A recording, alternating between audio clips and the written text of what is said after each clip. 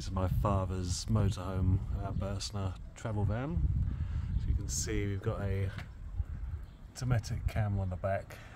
He's not particularly impressed with it, so we're going to get that replaced and put on a twin lens camera.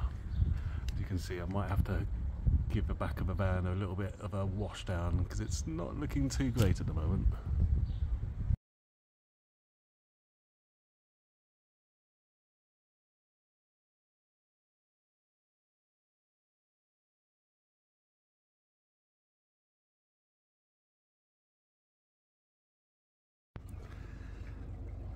Now the motorhome's nice and clean, I'll start by removing this camera and getting the new camera in its place.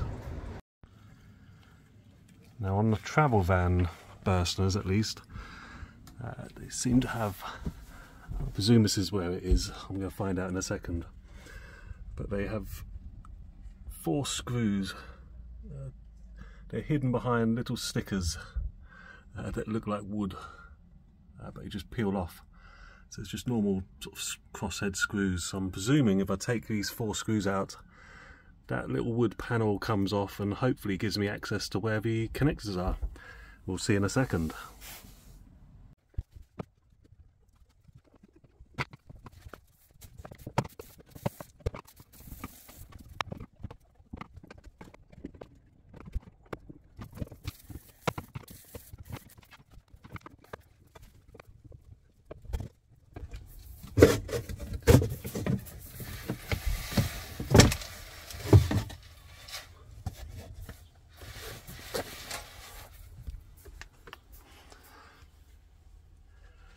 Success.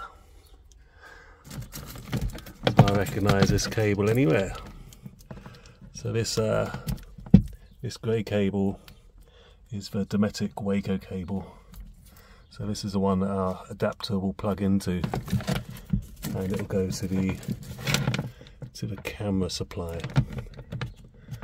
which presently is going out here by the looks of things. So we'll get this all sorted. This is the current camera that we're replacing, that Dometic camera. It's a bit of a cloudy day outside. You just can't really it's not very clear. It's not as clear as we normally like to see on a reversing camera. We get a lot of people sort of phone up complaining about it and wanting to change, upgrade their camera. And they always seem happy when they do. So, but we're obviously going to put it directly onto a mirror monitor screen instead of onto here. But yeah, you can sort of see why my father wasn't too impressed with this camera and why we want to change, as well as obviously having a rear view, which makes the camera system useful 100% of the time instead of just the 1 or 2% of your journey that you're reversing. So what I'll do is I'll take this head unit out and access the Dometic cable, hopefully. So on this, it's Pioneer AVIC EVO1 T2C, and I found, well, I haven't taken it off yet, but I find you have to sort of release it from the bottom. But I was trying to prise it up from the bottom, but actually I had to get between the screen and the plastic. I had to basically come from above with a little tool, and that helped take it off its catch. So if you have the same model, look how dusty that is. If you have the same model, that's the secret to getting it off. Right, so I managed to get the fascia plate off. I literally just peeled it backwards after I got released the bottom section. It looks like there's 4 Allen key screws by the looks of it. I'll have a little try of my tools and get those taken out. Yeah, it was a 3mm Allen screw. So I'm just going to take these 4 screws out. Success. I've managed to find the other end of the Waco Dometic cable, It goes into this adapter piece, which then feeds across to this rear view camera input, just with a normal phono cable. So what I'm going to do is I'm going to put our adapter on this side, and obviously the other adapter will be on the rear. We get to use this cable for carrying 1 or 2 signals. Obviously we're using 2 signals on our twin lens. So before I start anything, I've connected up our adapter cables. It's the adapter cable that goes into 2 outputs, and I'll just quickly run the twin lens out the sunroof, and then we use one of our lighter plugs just to go into the socket on the monitor, and that's just powering up the monitor, so I can see we've got a picture. So now I can move to the next stage and getting all the cabling hidden and permanently hardwired. Now, because this adapter, because we're converting a Burstner that's already got an adapter straight into the head unit, it's got a red and black lead coming off. Now I know which 2 pins to test on here, but I know that it's connected up and it's giving 12 volts when the ignition's on, and I know it's there's no power getting to it when the engine goes off. So I'm actually going to use this as my power source. So I've already popped the clip-on mirror monitor up. I've ran the cable along the headlining down side pillars, and down behind and back in behind where the head unit was. This is the power for the mirror monitor. This is a green trigger wire for reverse, but we don't like connecting that, especially for twin lens. It's okay for single cameras, but not for twin lens, just because it's nice to have full control when you swap over. So the only 2 cables we need to connect up is obviously the red and the black. So it comes with your standard wiring. So I'm going to pop this on, and just so it doesn't separate, I'm just going to pop a bit of tape around it. This bit of insulation tape.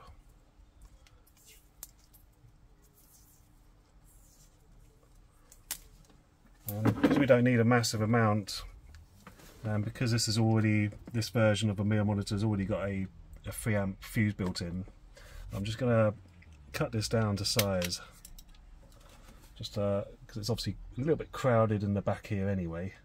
I don't want to add more wire than's necessary. Before I do that, I've pre-cut a couple of strips, about 2 inches each, of adhesive lined heat shrink. So we'll just pop this over the red and black lead, just so I can cover the joint at the end.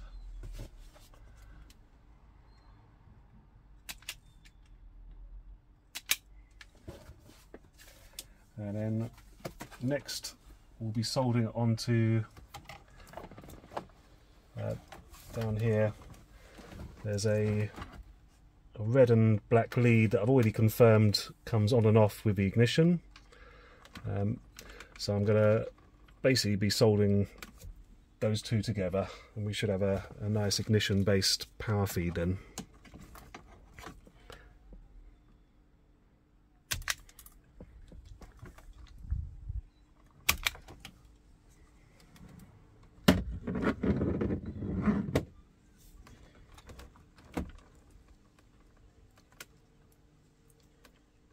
Make it a little bit longer.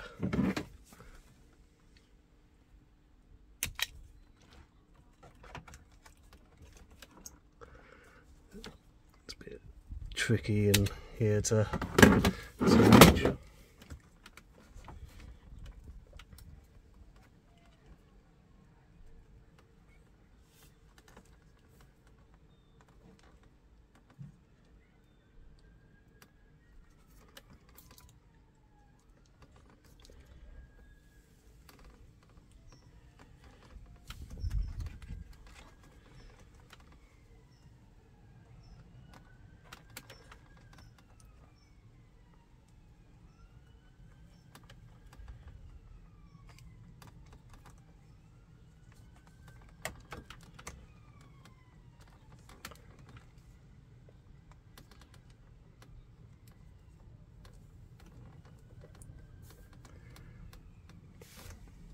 just cut because I've just forgotten my solder. I'll be back in a second. Right, I've just got my solder. I prefer soldering to crimping.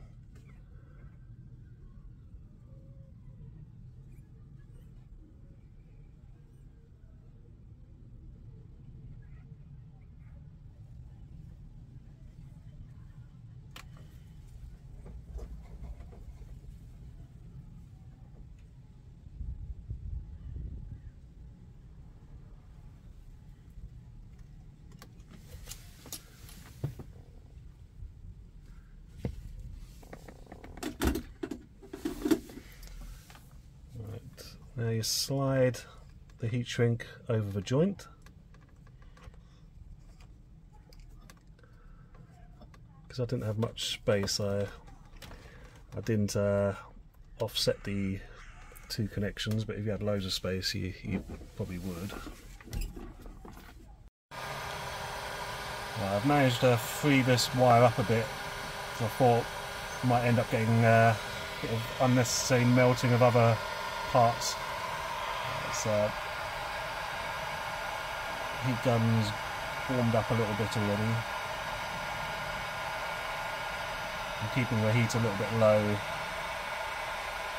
just because we're working in an environment where there's lots of plastics that can melt.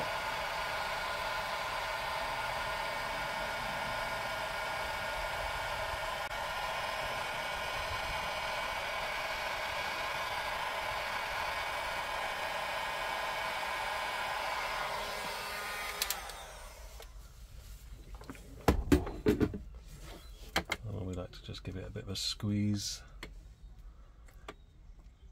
So basically, adhesive inside will stop those moving about. So that's, you've not got to worry about that sort of getting disconnected and moving. And so that's all the wiring harness all powered up now. Right, now the moment of truth. Yep, we've got a picture. Now, I've got the camera just resting on the roof, so I haven't placed it properly on the back wall yet. But at least we've got a picture coming out of it, which I'm happy about.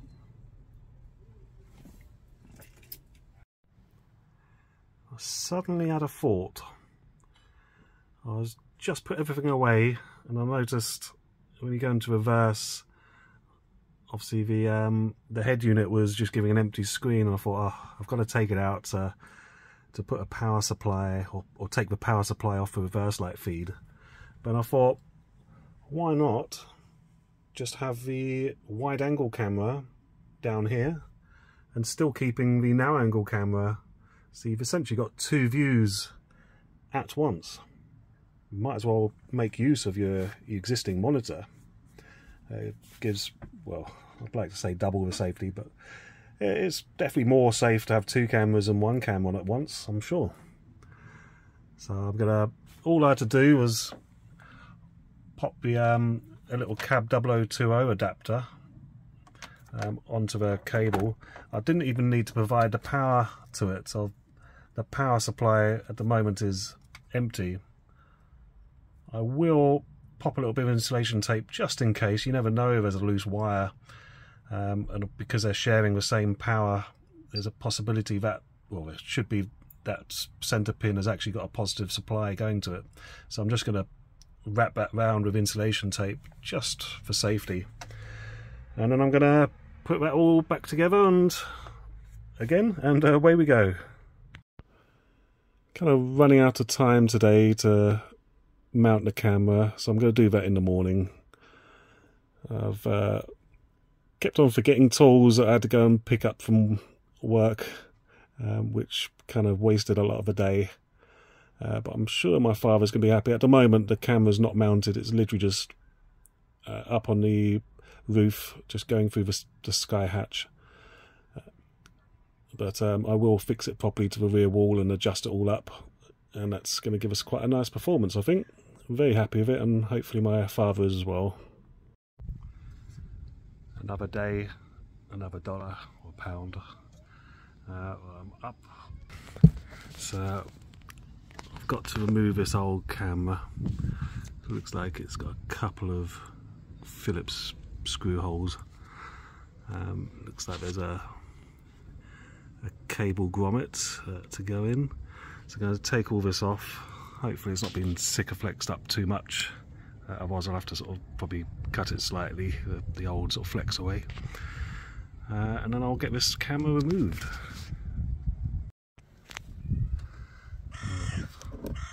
Managed to get the bracket off after removing its 2 screws. Just going to release it from the back because there's a bit of silicone holding it in the hole. So I'll get that removed and then we'll move to the next step. Right, managed to pull all the gunk out and get the cable connector out of the original hole. So I should be hopefully using that hole to bring the new cables in, and then I'll just add a bunch of silicone adhesive around it. So this is the new camera for twin lens. Now, as luck would have it, the centre hole and the 2 screw holes actually line up pretty much perfectly. So what I'm going to do, there's a bit of a mess as it came off. So what I'm going to do is I'm going to get this connected up. I was planning on silicone adhesing up with Sikaflex 522, but I'm going to put a bit of sealant into the original 2 screw holes and basically make use of those. They're already there, so why not?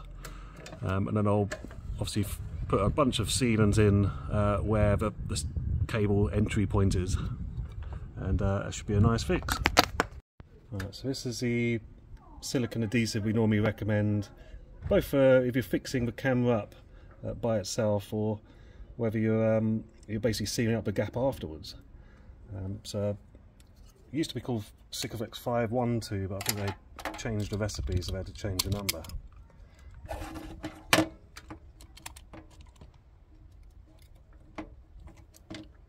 Probably haven't got a sharp blade in today.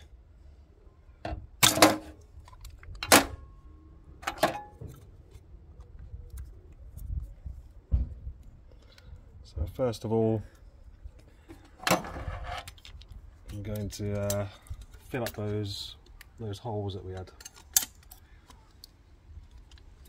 the original screw holes.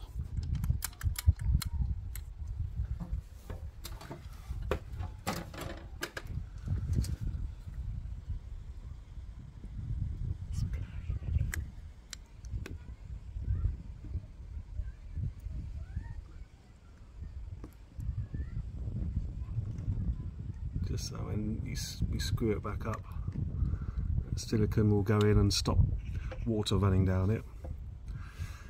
And then I'll get the camera and get that screwed in.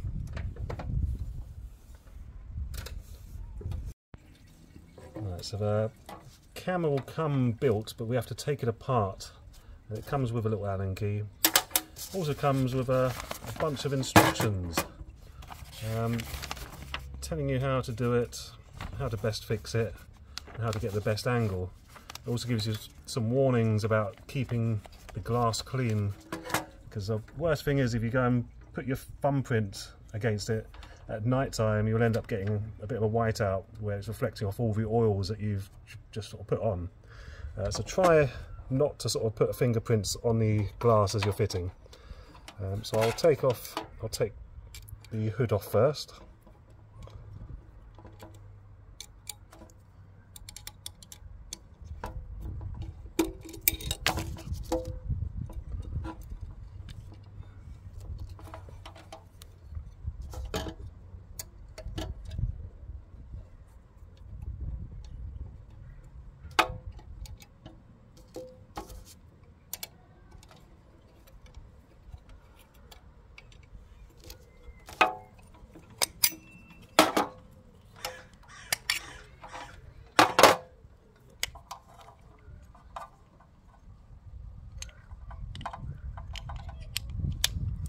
if ever you forget which way round the cameras are, inside you'll see a little blue sort of infrared sensor, light sensor.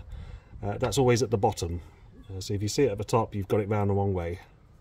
This is actually one of our old cameras that we used to use for photos and display purposes. It's getting another lease of life. And the other thing is, these bigger cables pop off, so you just have to feed through these two small 8mm connectors. So it should, I don't think I'll be using these rubber grommets, just because we're not putting two holes in. So I'll just feed these two through the original hole, and then just add a whole bunch of that sort of Sikaflex sealant to plug the gap. Slight change of plan, because the original screw holes are quite fat, because the original screw was very chunky. These grooves are a little bit skinny, so what I'm going to do is, originally I'd planned to Sikaflex it all up anyway. That's my preferred method. So all we're going to do is apply some of this Sikaflex. I actually ordered the wrong colour. I didn't realise until I came to use it. It's, I think they call it steel grey or something similar. I'd have preferred white. So you just get a good amount there. It's always a little bit of a messy job using things like Sikaflex, but we'll do our best. So I'm just going to push down. I'm going to remove any excess with a bit of a moist cloth.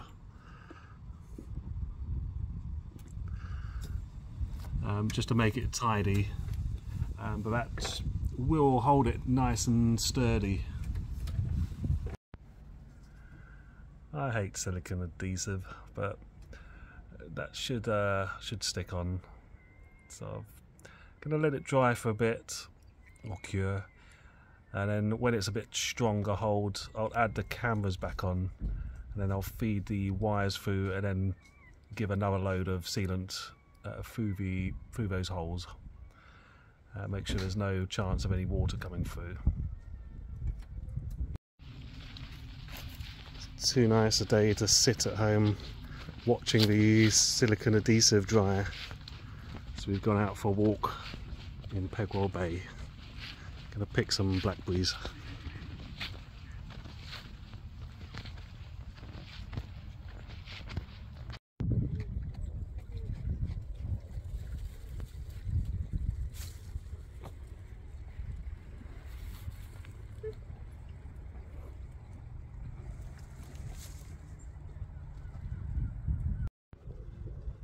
Right, it's been a few hours. I'm getting impatient, but it's pretty sturdy already. It'll take about a day to fully harden.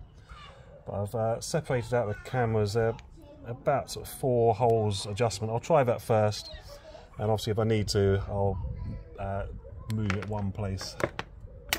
But literally just pop those in, and then what I'll do is I'll quickly go and have a look on the monitor and see what it looks like, and if I'm happy, I'll leave it like that, put the sun hood on, and tighten the screws up.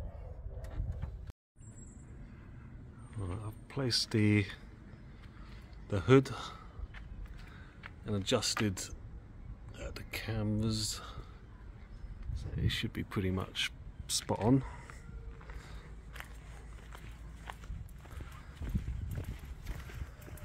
I've got it showing on the monitors at the moment. So obviously the road's on a hill, so when you're driving along it'll obviously look more normal. And that's the parking camera, so looking down, so that's all in the shadow at the moment. There's no real sun out. That's off in the distance somewhere, but a lovely picture. Very happy. and I'm sure my dad will be very happy too. But all of these products, they're obviously from us at REVCAMUK. This is the Sony CCD. So if we weren't reusing the original cable, that Waco Dometic cable, we would have put the Sony AHD on, which is even higher resolution and even higher dynamic range. But because we wanted to use that cable, the cable can't support two lots of 1080p signals. But I think you'll agree, do you need more than that? I mean, that's as detailed as we need, really, to be able to tell whether it's safe to pull out or who's following us. Hope you've enjoyed this video, and if you want to check out our products, basically Google Reversing Cameras UK Limited or REVCAM UK, and you'll find us. Thanks a lot. Bye bye.